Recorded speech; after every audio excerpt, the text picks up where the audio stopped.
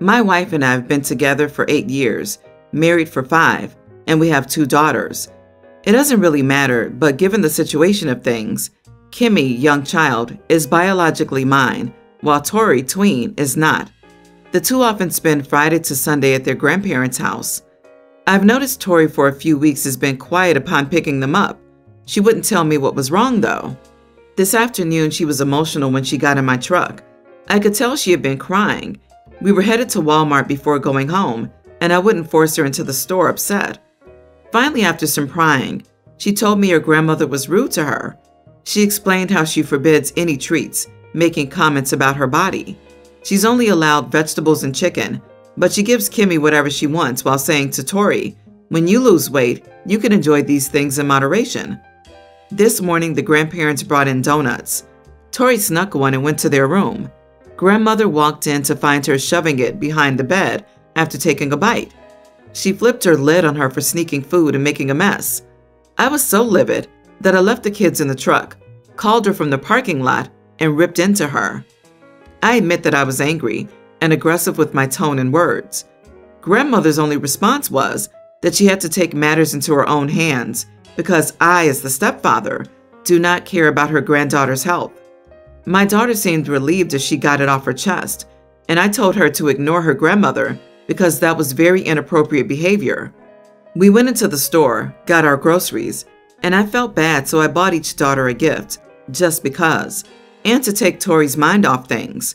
When we got home, my wife was very upset about how I spoke to my mother.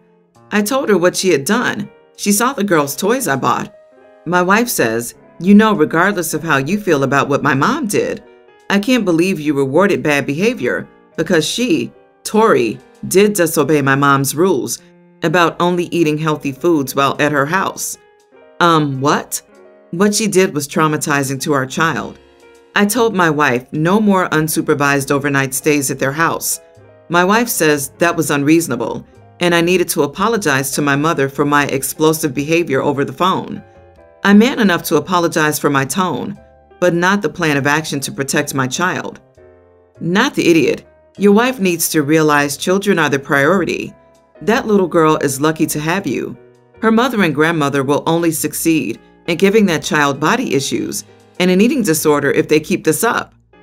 OP, you need to tell Grandma that she can see the grandkids, supervised and in moderation, when she learns how to behave. You are a great stepdad. This is none of her grandmother's business. It's not her place to take matters into her own hands. She does not deserve an apology. You deserve an apology as well as Tori. Absolutely agree. OP, did grandmother treat your wife this way? From your story, neither of them understands the damage that is being inflicted. Stand your ground on no unsupervised visits. If either of them keeps complaining, find some required reading to educate them. I bet your wife was raised the same way, and as long as she kept her weight in check, she'd get to enjoy treats. If she was lucky to be able to have a good weight, by grandma's standards, and always got to enjoy treats, she might see it as normal.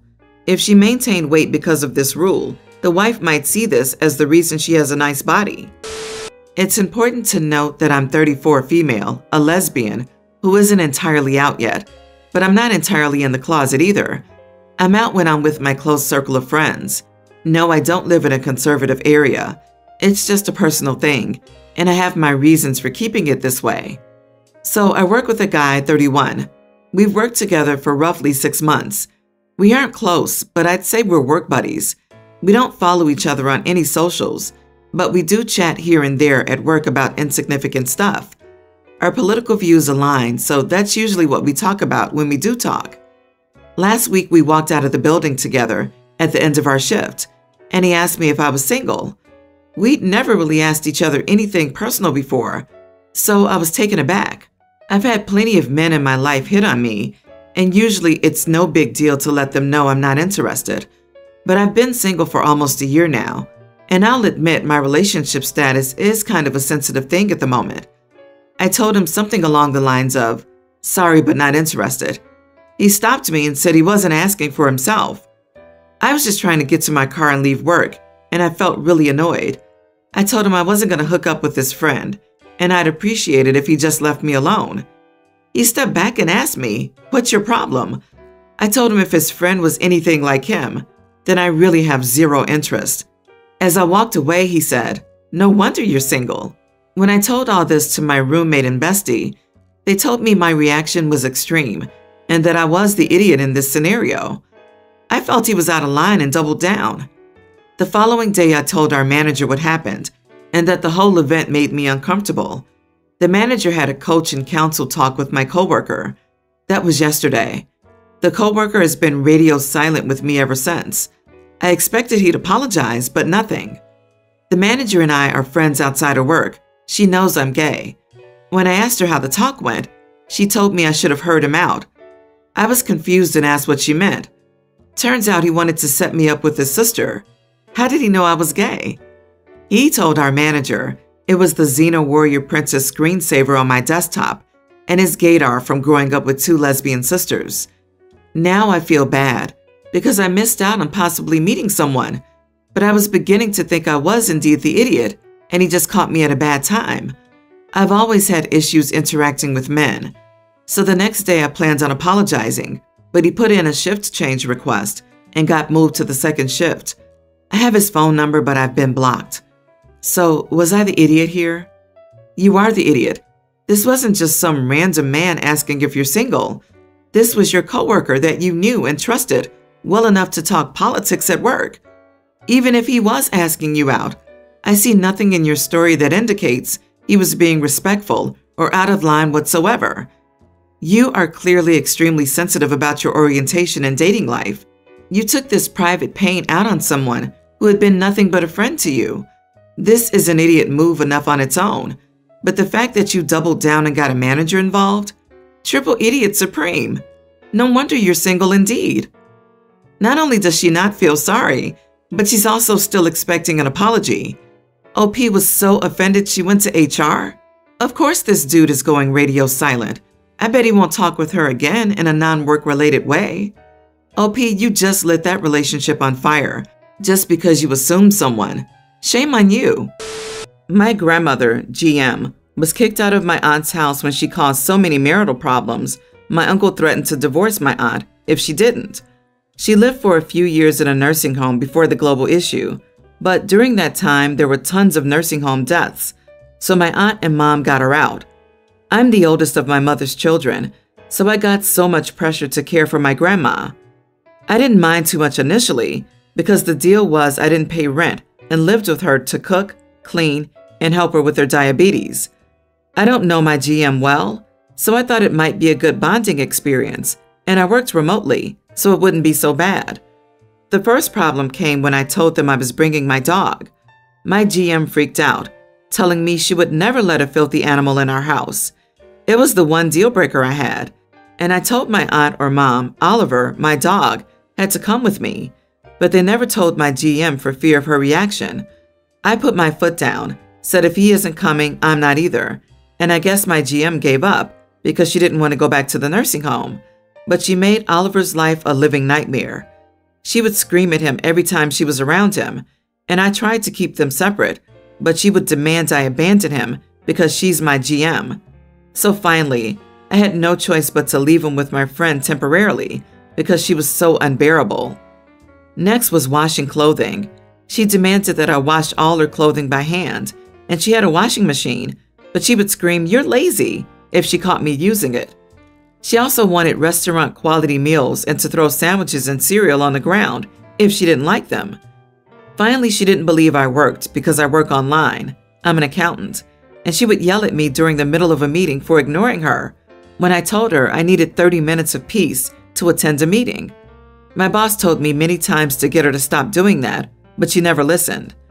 She has diabetes that isn't managed well, and I tried to get her on a healthy diet, but she screams and yells at me when she doesn't get what food she wants, which causes huge sugar fluctuations and causes her ulcers on her feet to get worse and weep.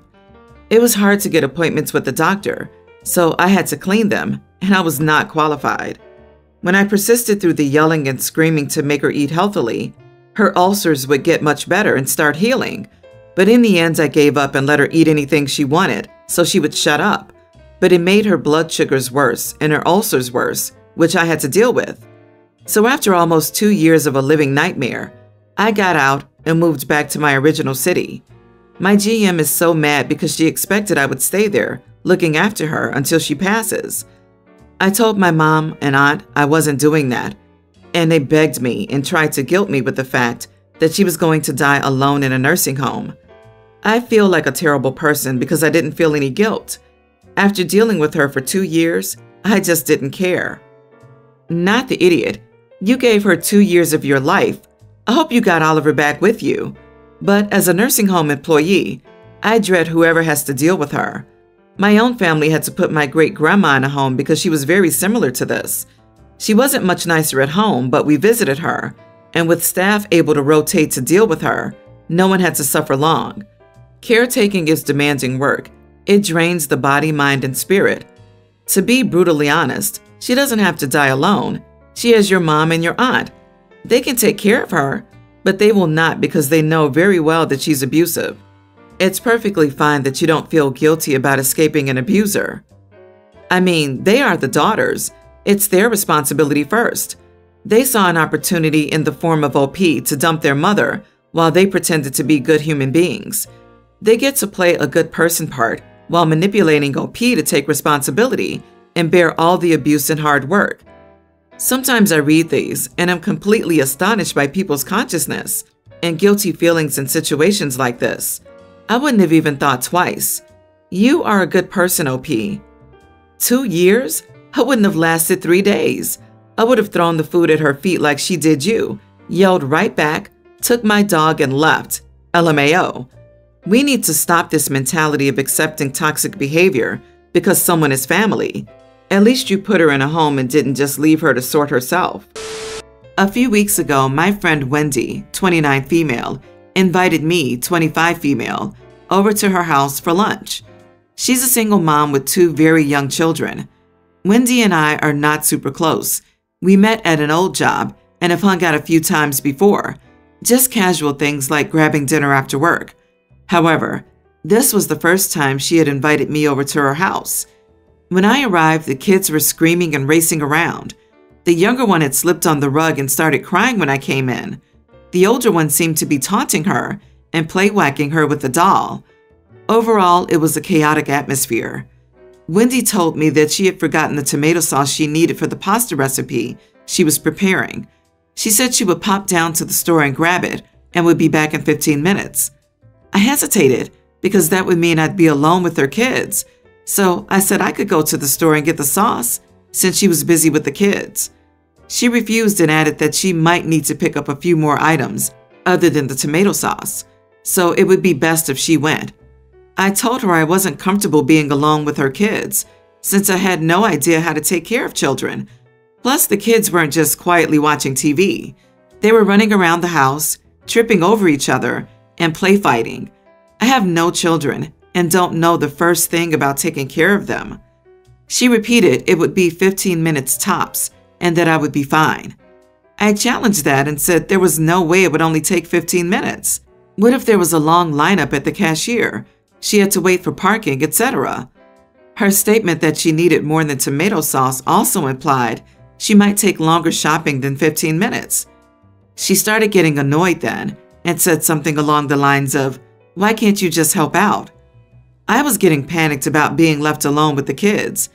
As she started putting on her shoes, I quickly put my shoes back on and ran out the door.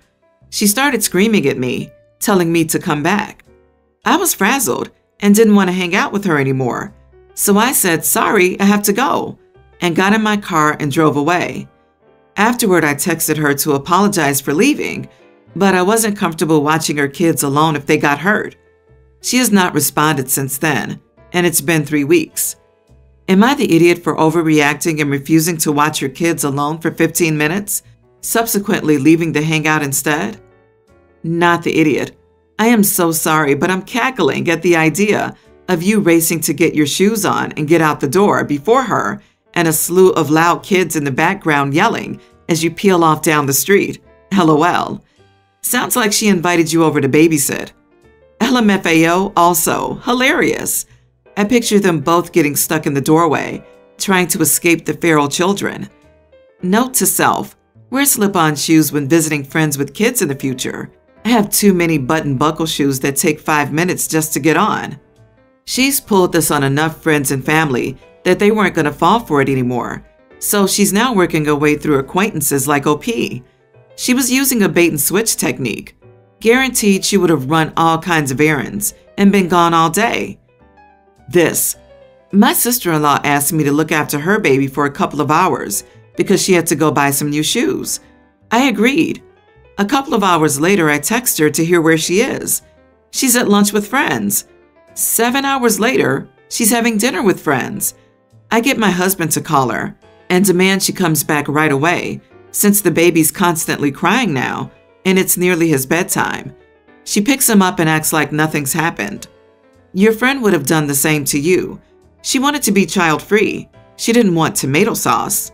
Call me petty, but I would have stayed and seen where this went, then called the police and claimed abandonment when that 15 minutes inevitably turned into an hour plus, because, yeah, there is no way this woman wasn't fishing for a personal day. And this way, she'd learn not to pull this crap, LOL. I, 27 male, was born into a bad and messed up bio family. Bio family didn't want kids, but kept having them. They liked to drink and party and were reckless and wild. They had 7 kids. I was the second youngest. When I was sick, my best friend's mom essentially welcomed me as one of her kids, and my best friend and his younger brother became my brothers in every way except blood, and she became my mom. I spent hardly any time with my bio family, and when I was with them, I simply watched them do sugar, steal, and argue. My bio family was all in and out of jail. Usually there was no food, so my bio siblings went hungry, and I would just wait to leave and go back to my real family. My mom never adopted me, but she's the woman I still think of as mom. She had been a single mom and it was tough for her, but she never made me feel like I wasn't hers. I lost her when I was 17, and even then she included me in inheriting from her. And because of her, I was able to survive in the world. I found my place. I had a real family. I'm in a good place now. I live with my girlfriends and I'm close to my brothers. Bio siblings found me recently, and all their lives are awful. 3 of them have kids that they can't take care of, and they wanted my help. I turned them away. I have no desire to be a part of their lives, and I don't want them to mess up mine. I don't consider them family any more than my bio parents' family. Bio siblings tried using their kids to talk me around, but it didn't move me. So instead, they said I was an idiot and that I should be helping them out since I had a better start than they did, and that I got all the luck while life messed them up repeatedly. I did have more support and help in my life than them, which might make me an idiot. Not the idiot. Blood isn't everything, and you've successfully escaped your bio family and their awful life decisions. Don't let them drag you back in. I would call CPS though. Don't let another generation of kids grow up in the same world you did. My God, OP, you are not an ATM. You're not responsible for how other people's lives turned out, and you certainly owe no one anything. This is why the blocking option is the greatest thing invented. Estranged family does not get to pop up and immediately start demanding help suddenly. You are under no obligation to assist people you barely know. But OP, consider this. Someone stepped into your life and turned it around, and you are in a better place. Could you do the same for one of your nieces or nephews? This is just something I was thinking about because you are proof that it's possible.